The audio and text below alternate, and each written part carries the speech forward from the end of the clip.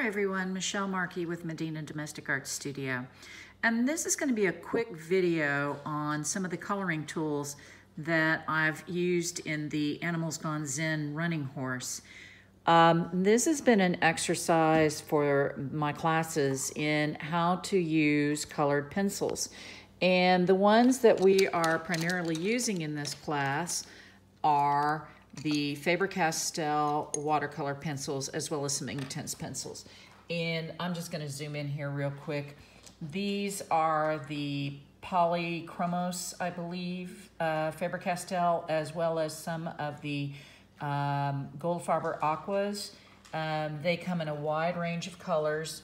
In fact, these colors that you can see here, the yellows are in the horse, the blues are in the neck, and some of the pinks that are the pinks out here, they're up here in this flower. The reason I like to use watercolors in addition, excuse my finger, in addition to the Inktense pencil is that they actually come in much lighter colors. I mean, if you look at those yellows and the pinks there, you will not find an Inktense pencil that can get that light unless you dilute it very strongly with fabric medium to the point that it becomes just tinted fabric medium, which you can do. There's nothing wrong with that. But I feel like that the watercolors are a quick and easy way to get the shade that you want and do it in such a way that you can use them in effect the same way that you use Inktense pencils. Now, I've colored this and I'm gonna do a quick demo on how I would, blend these colors. Let me find a decent paintbrush. Lately, it seems like I've been messing up all my paintbrushes and I can't find a good one to use. Ah, there we go. All right, I'm gonna dip the brush in the fabric medium and I'm gonna come over here to this pink, and these are actually two shades of pink. And just like what we've done with Inktense pencils, I'm gonna put it down and work from the top, which is where I want my deeper color. And I only colored to about 2/3 of the way down, and I want to drag the rest of that color. Here, let me get this over so you can see it. I want to drag the color down so that it gives me a pale effect as I come down into there. Now, these take a little bit more work to actually work the color around than an Inktense pencil. There is a binder that is made with the pigment to create watercolors. They are meant to be soluble. I'm going to get some more fabric medium, but they're not quite the same intensity as Inktense, so you have to work them a bit in order to get the colors to blend. But as you can tell, I'm doing a pretty good job. I really want this to be as faint as possible. In fact, maybe I don't even want any color down there. I can always come back and put it in later. But what I really want is that really nice pale pink that I just simply can't get with an Inktense pencil. So that looks great. I'm very happy. So then I would come through and all I would do is just exactly what I did there with the pink to get that nice blended effect, just like we do with Inktense pencils. Also just like we do with Inktense, I could come in after it's wet and maybe I want to put a little bit more color in, and so you can come in while it's wet and oh look, see, it's that nice deep rich color, the same thing that you can get with an Inktense pencil. And then likewise come back in with your brush and blend that again. Oh, look at that. Oh, yes, yes, yes. Okay, so hopefully everybody understands, why I'm using this. But I want to talk about some of the other watercolor tools that are out there so that you can get an idea of what you could use going forward. This set in front, I'm going to pull the lid down so that you can see it. It's called Caran d'Ache. They're made in Geneva. They are water-soluble wax pastels. Now, I have become very fond of these. They're very, very easy to use with fabric medium. In fact, I'm not even going to take them out. I'm just going to come up here and rub the little tip of the crayon. And then I'm going to come over. Oh, and it's really super water soluble. I mean, these are great.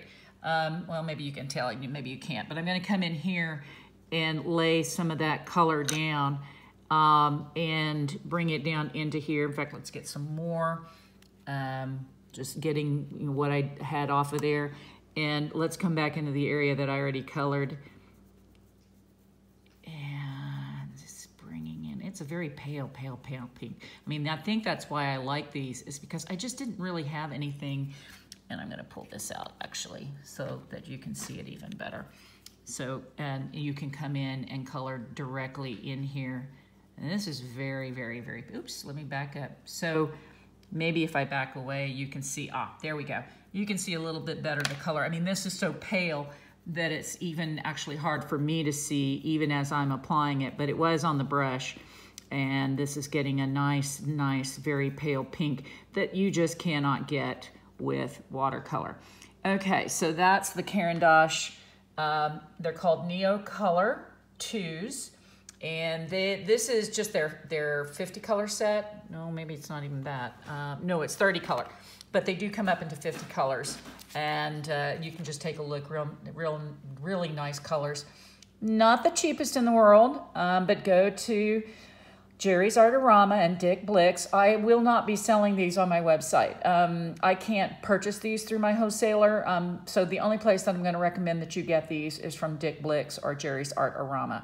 And they're gonna run, this set will probably run you about $40 to $50, but if you look at all those colors, I don't think you'd really need many more than that. And if you got a few extra bucks, spend it on the entire 50. Okay, now the next thing I want to show you is this is a typical watercolor cake. And I'm gonna do the same thing. You can probably already see I've been making colors. I'm just gonna kind of come up here to this yellow and I'm going to rub a little bit. Oh, see, I'm already getting color. You can see it as it comes over onto the pan. And very, very nice.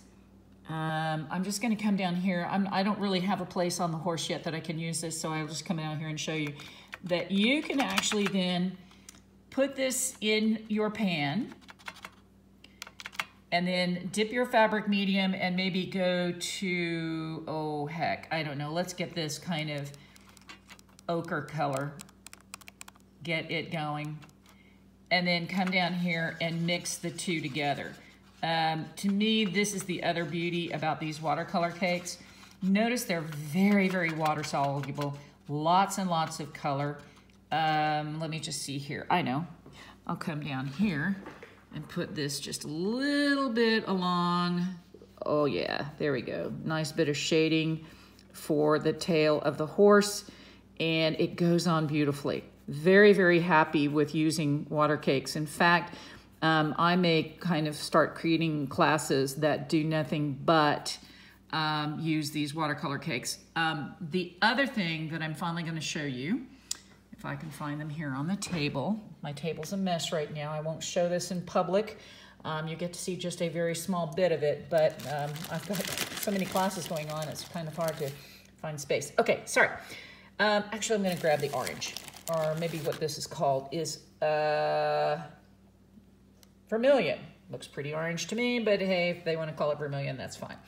And I'm going to show you that this is, it's kind of a paste.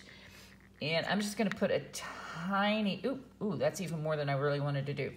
You have to be careful with these tubes. They come out really super easy. I mean, I'm going to have to probably scoop that up and use it somehow. But again, taking the fabric medium, and you can come in here and, oh, that's a really, really nice color. I had some of that yellow still on my brush. It mixes well.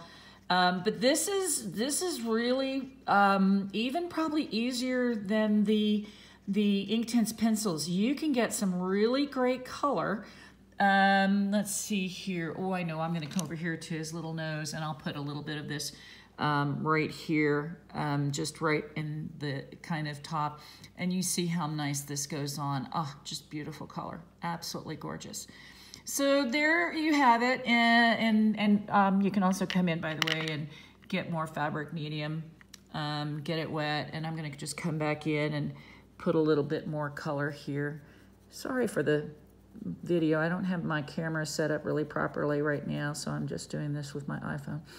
So you can see good color. Really like how this looks.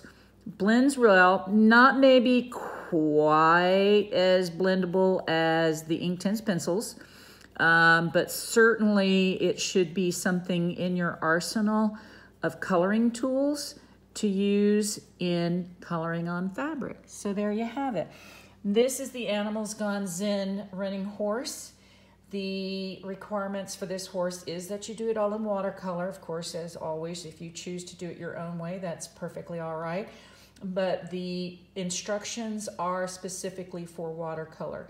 However, if you have any questions about doing it in an alternative method, as always, don't hesitate to call me at 303-818-3625, or you can text or email medinadomarts, medinadomarts @AOL.com. As always, thanks so much for watching and have a good day. Bye.